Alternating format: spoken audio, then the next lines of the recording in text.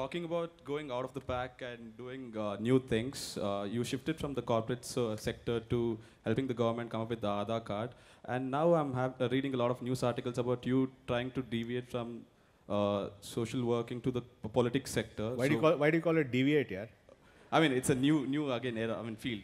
So what do you have to say about the media articles coming up that you're going to contest on a Congress ticket? And do you endorse the corporates like your ex-colleague joined the Aam Aadmi Party? What do you have to say about? See, this is not a political gathering, and I don't want my host from the Carmelite order to get, I was just interested because I was a media student, so yeah. No, I understand. No, I think the important thing, is that I think the big thing which is happening in India today, and I think it's a very, very positive thing, is the fact that people like you and me are thinking of taking a mainstream role in politics. I think it's very important because for a long time in this country, the people who were from the middle class or people who were successful stayed away from that.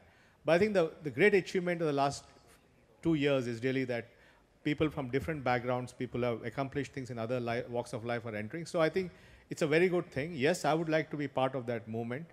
And I want to bring my 30, 35 years of cumulative experience and what I've been able to do in other fields to making life better for people. And I've come to the conclusion that finally, the biggest lever of change in India is politics. So I have to be there.